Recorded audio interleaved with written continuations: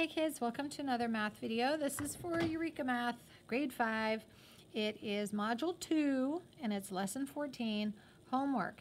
And I just have to tell you, you should not be watching this as your first video. You should go watch the problem set video first. Really pay attention to the notes. That video is so great for helping you understand this concept and then how to apply this little formula that we're going to be using here and how to use the fractions and what the fractions mean. I'm telling you, that video is great. Go watch it first before you do this. Also, this homework should be done. You should have already completed the homework, giving it your best effort. Watching the video and doing the homework together, less effective. You should have a chance to struggle with this work before just copying down the answers. This should be more of a check than a copy, okay? Because you have to engage that brain of yours. Now, the directions say, the objective says at the bottom of the page, as usual, use fraction and decimal multiplication to express equivalent measurements. It's always there. You should always recognize that, hey, the objective is what I need to know at the end of each lesson. And so also in the problem set video, I'm talking to you guys about how to use the fractions, how to multiply, and how this is like kind of our first experience working with fractions and what they mean. So it's really very helpful. Go watch that first. Anyway, if you're already done, let's get into this one. Solve. The first one is done for you. Let's talk about what it means. We're going to convert things.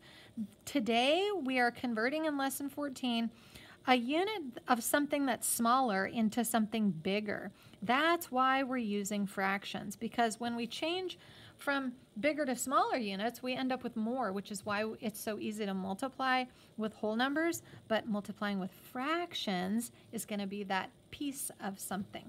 So when we have something small and we go to something bigger, we should end up with something less than what we started with. For example, 42 days, that's a lot of days, but 6 weeks, that's a smaller number.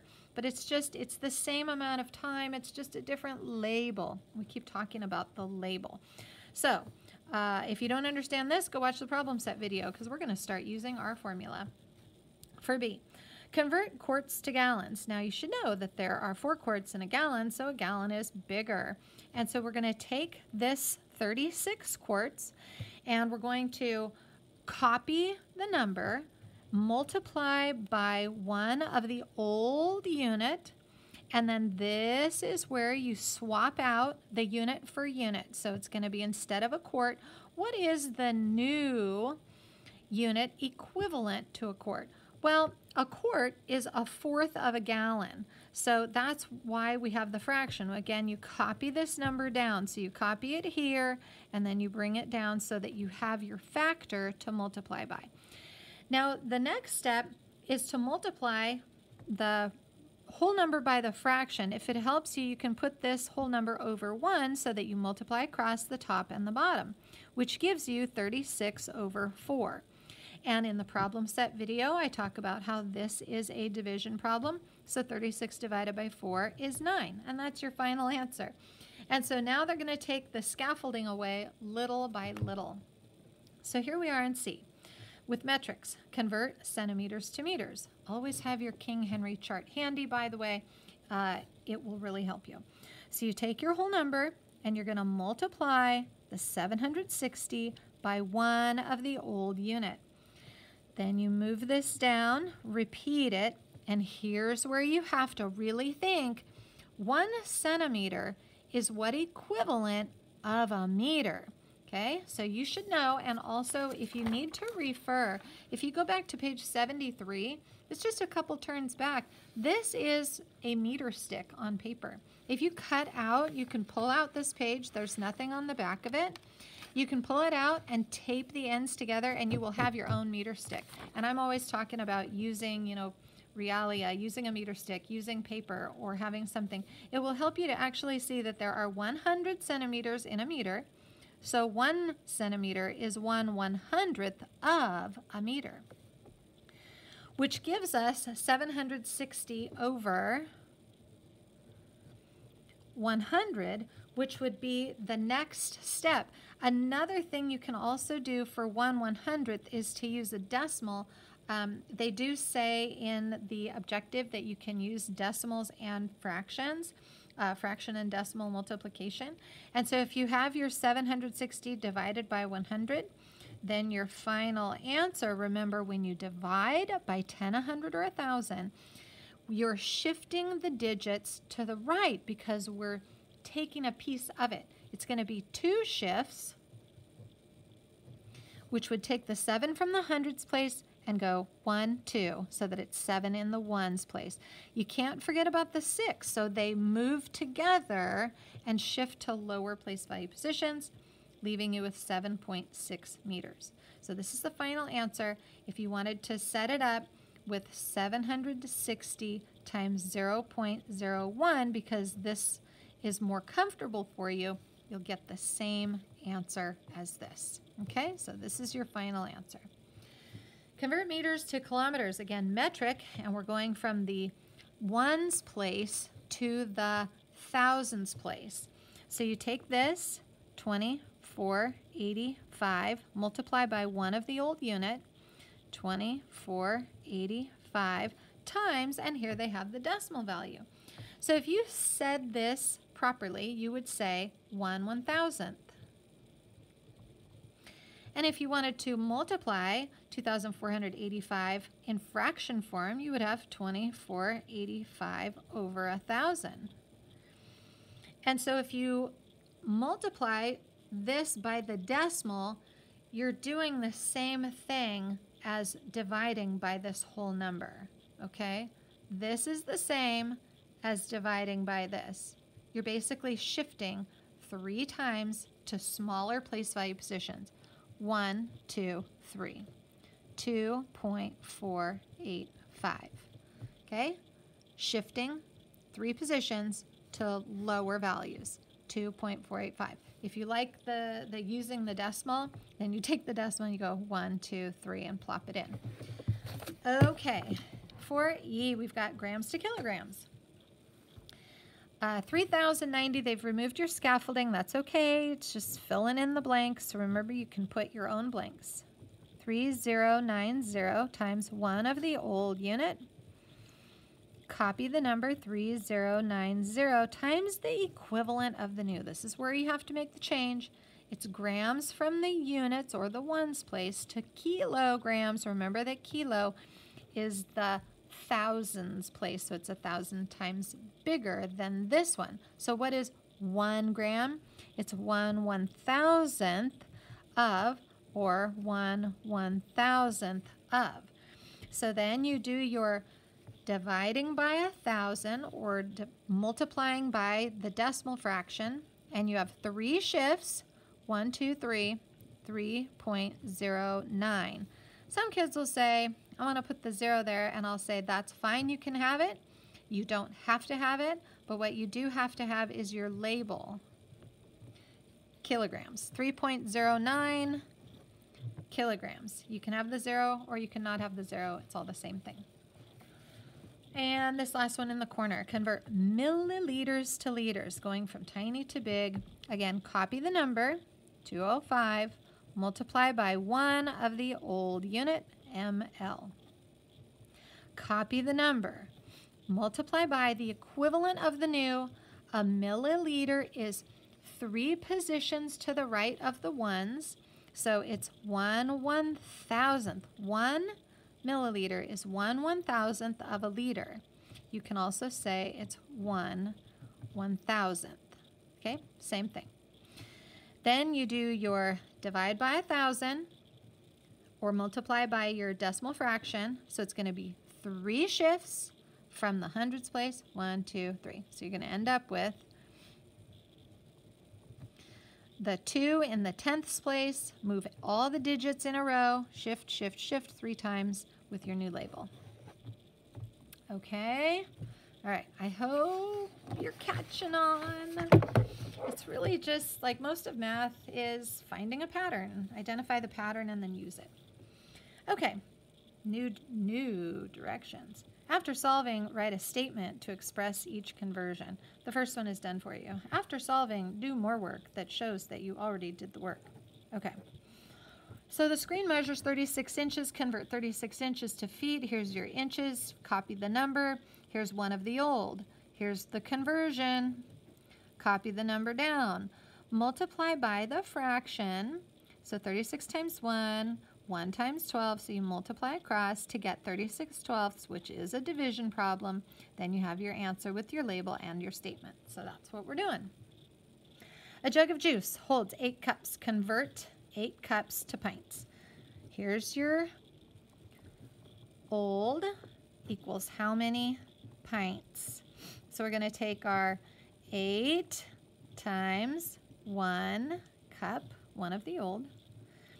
That equals 8 times what is the equivalent of a cup to pints? And again, like, I don't know, we usually do like gallon man, and so we'll have created our little, you know, cups, and then our pints. So we have 2 cups, and that's your pint, and then our quart, and then that's the 2 pints, and it's 4 cups. And so we've usually done this by now, so students will have access to that. And then I'll just finish this off right here. So it's going to be 4 quarts in a gallon. That's essentially what it is, but it would finish out with all the cups so that everybody can kind of see. And we do different colors for the pints, so you can see that this is a pint here, and this is a pint here, this is a pint here, and anyway, it goes all the way across, and we have all the things. And it's really helpful, and you should have that in front of you the whole time when you're talking about American standard units of measure and not metric, because this one is a little odd, and metrics are always so easy because it's 1 to 10 to 100 to 1,000. So anyway, here we are back at our 1 cup equals how many pints? Well, you should know that a cup is a half pint. And then you can take your 8 times the 1, and if you want to put that over the whole number, remembering that 8 over 1 is equal to 8, and so then you multiply across, and you would get 8 over 2. 8 times 1 is 8, 1 times 2 is 2, and then you divide and get 4 pints. And so this is your answer. We do have to write our super fun statement. We love doing all this extra work because it's fun. A jug of juice holds 8 cups. Convert 8 cups to pints. Let's say 8 cups is also 4 pints. Okay, that's good enough for that one. And so let's move on. The length of a flower garden is 529 centimeters. What is its length in meters? So we're going to take our 529 cm equals how many meters? And then fill in. Notice that I always kind of give myself more room over here. 529 times 1 of the old. 529 times the equivalent of this new unit, 1 centimeter. Use your meter stick, is 1/100th of a meter. You can use decimals if you want, 1/100th. You can multiply by that if you prefer. You can have your 529 over 100, or multiply by the decimal fraction, 0.01. It is going to be 2 shifts. So take your 5 in the hundreds place, and the 2 in the tens, and the 9 in the ones, and it's going to go shift, shift, 2 positions, ending up with the 5.29, 5 in the ones place, with the new label, because we're changing to meters. And then we have our statement, the length of the flower garden. Let's just say the length of the garden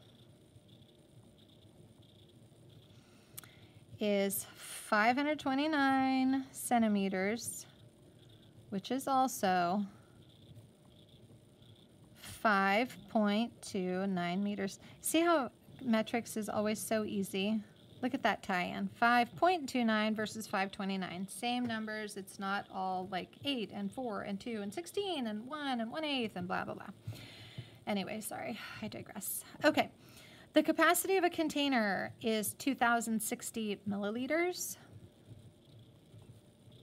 Old unit. Convert this to liters. New unit. Got to figure that out. Move it over. 2060 times 1 of the old. 2060 times the equivalent of the new, when you're going from milliliters, which is the super tiniest M on the far right side of the King Henry died unexpectedly drinking chocolate milk. That's the milk. and we need to get to the units, which is the unexpectedly. So it's 3 positions to the left, so it's 1/1000th with your new label. Multiply across, get 2060 divided by 1,000, 3 position shift, 2.060, and again, this one is kind of irrelevant. You don't have to have it. Don't forget your label. Write your statement. The capacity of the container, blah, blah, blah, is 2,060 milliliters, which is also 2.06. You can write the 0 if you want. Don't have to have it. Liters. Circle your statement and move on. I sure hope these videos are helpful. If they are, click subscribe and come back again. Anytime you need help, check in and see if I have a video for it. Okay, a hippopotamus weighs 1,560,000 grams, and at this point I would say don't use grams to weigh a hippopotamus. That's kind of ridiculous. This is not the right tool. Anyway, convert the hippopotamus's weight to kilograms, which would be a more appropriate tool. So take your 1,560,000 grams and say how many kg. Move this 1,560,000 times 1 of the old. Isn't it fun to write big numbers? 1,560,000 times, and then remember, this is 1,000 times of the units. If this is grams, that's units. So it's 1/1000th of a kilogram, which means I get to divide this by 1,000. That's a lot of writing. And since I'm dividing a whole number by a whole number with the 3 zeros, bam, bam, bam, it's going to be 1560 divided by 1, which is 1,560 kilograms. And our statement is a hippo, I am not writing the whole thing, weighs 1,560,000 grams, which is 1560 kilograms. There you go. And the last one, hooray, see, not too bad. The distance was 372,060 meters. The distance where? Where are we going? Convert the distance to kilometers. 372,060 meters equals how many dark kilometers? There we go. Move it over to here and do what we just did with this huge number. Do it again. 372,060 times 1 of the old. 372,060 times the equivalent of the new. Remember that meters are in the ones place, kilometers are in the thousands. So 1 meter is 1/1000th of a kilometer. And then we have this big number divided by 1,000, which moves the decimal 3 places to the left. It shifts the digits 3 places to the right. So regardless of how you want to think about it, we're going to end up with 372.06 of the new label kilometers. And then we have to write our statement and we're done. So the distance to nowhere is 372,060 meters, which is also 372.06. No need to have that last 0 on there. That's kilometers. Squeeze it in on that curved book, and that's the end. And I hope that was helpful, and I hope you guys understand this concept. Come back again for the next one. Bye for now.